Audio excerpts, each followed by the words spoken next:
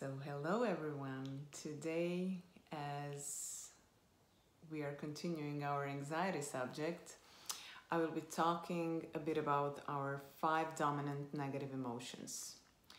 How do they affect us? What do they do to our brain? And how do they store in our body? Today we will be a bit more focused on how our negative thinkings and negative emotions anchor in our body and create a disease or some sort of disbalance.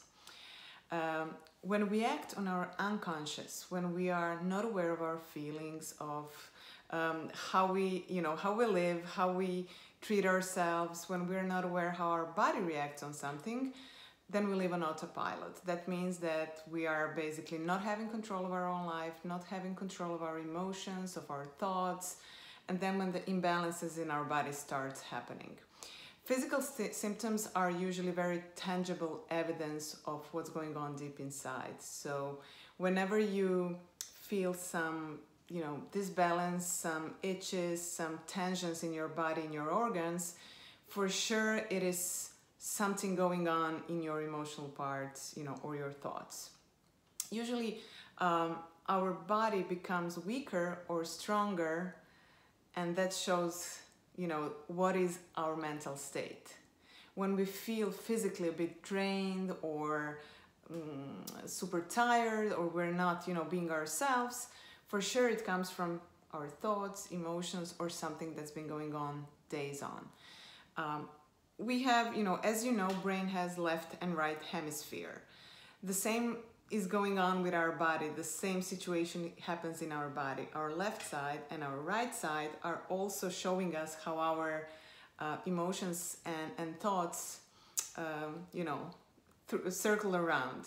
So the left side of our body is kind of connected with the left hemisphere of our brain, and it's a very receptive one. It's the one that responds on the environment. It's what Eastern cultures would call yin. It's feminine energy. It's more really the receiving one.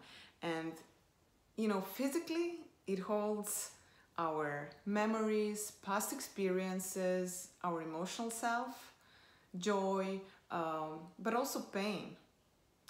So when you are feeling disorder in your left side, for example, your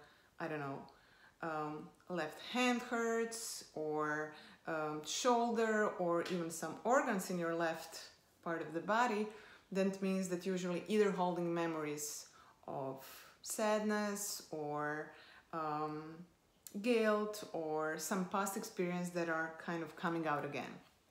The right side, on the other side, is the masculine one.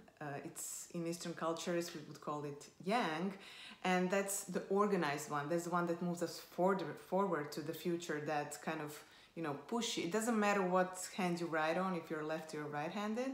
It doesn't matter. This is like the anatomy connected with the hemispheres of your brain, and when you are kind of having issues with the right side of your body, it means that you should question interaction with your external world. You have feeling of being stuck, not being able to move forward, or you're scared of some change that it's coming, that's in front of you. You're aware of it, but subconsciously you feel scared. There is a lot of reluctance. When you're reluctant to something, you will always feel it on the right side of your body. So to talk more a bit about 5 dominant negative emotions, and you probably know that those are fear, anger, hurt, sadness, and guilt. Each one of them, when felt for longer periods of time, definitely cause some sort of disorder or even a disease in your body. So when we start with fear, fear is definitely main source of anxiety. When you're scared or even worried, which is the second thing that's connected with anxiety, we'll most definitely feel fear. All of these negative emotions are connected with anxiety and brings anxiety or are a result of anxiety, but fear is definitely the strongest one connected with anxiety. Usually it will affect your kidneys. So if you have kidney stones, adrenal glands, of course, because those are glands that are responsible for our stress hormones. and adrenaline, and it has connection with cortisol and everything. So whenever we feel very super fatigued and have chronic fatigue or even burnout, for sure there is unconscious feeling of scared, of fearing something. Very often we're not aware what it is. It's something dig deep inside of us. But if you kind of stop for a second and touch your kidneys or your small intestines as well, and then you kind of try to feel what's going on there, become aware of your body, become aware of, what are you scared of? What are you afraid of? Kidneys are our energy point. They are detoxifier of our body next to liver. And if you feel drained and super fatigued, just put your hands on your kidneys for a few minutes and close your eyes, take a deep breath. And through your hands, your energy will be kind of revitalized. So you will feel much better, refuel, recharged. And you can do that a few times per day. When we're talking about anger, it's usually, stored in our liver. Why liver? Because liver and gallbladder are your area of solar plexus where all of our anger, fear, identity issues are stored. So liver is definitely one organ connected to anger. When you have a long-term anger, constant anger, like tantrums and everything, being super nervous and angry on someone or around something, most probably you will have gallbladder stones or some issues with that part of your metabolic system. Hurt, on the other side, of course, affects our heart. So whenever you have issues with cardiovascular system, your heart palpitations, you just feel kind of tension in your chest, then the question is to ask yourself, what is making me sad? And if you're aware of it, try to let it go. Sadness is, on the other side, also connected to heart, especially long-term sadness, but also lungs. So very often sadness is one of the negative emotions that we bring to our adult life from childhood. If we felt neglected from our parents, they were absent, you didn't feel loved, they didn't know how to show you love. It doesn't mean that, they didn't love you, they just didn't know how to emotionally express themselves. Then probably your lungs, you will have asthma, bronchitis, different sort of, choking in your throat and your lungs, not being able to breathe, with your full lungs. And that's something definitely to solve and to work on. Meditation kind of helps with all of these issues, but also there should be some more deeper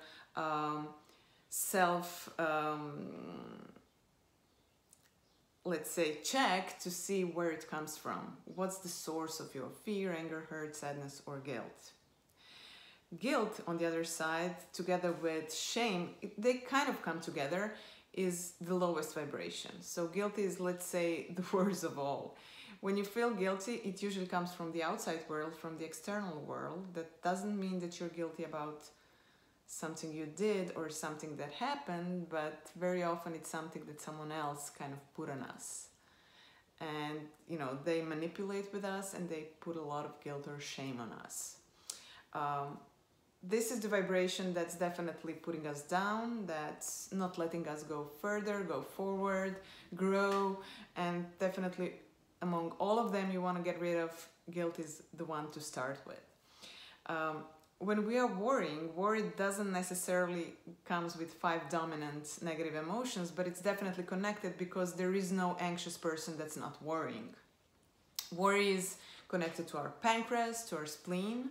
So people who have insulin resistance, diabetes, spleen issues, any sort of, pancreas issues, it means that you are lacking sweetness of life. Of course you are. You're worrying most of the time. You cannot feel happy all the time and you cannot feel that sweetness of your life. So anxiety will in general feel like tension in your body, but then when you add this additional negative emotions, then you can feel it not only in your shoulders and chest, which is kind of, part where we feel stiff and tensed most when we are anxious, but it will also be somewhere in your organs. So anxiety happens when you're not trusting the flow and the direction of your life and the process, and then the best cure for all of that is to let them go. And to let them go is to be able to receive what life brings to you and be grateful, enjoy your positive emotions like gratitude, happiness, self-love, self-kindness, being kind to yourself, being nice to yourself, positive self-talk instead of negative self-talk, taking care of ourselves. So this is all from my today's video. See you tomorrow, and comment below if you watch this live superhero, if you're watching a replay superhero, and see you tomorrow.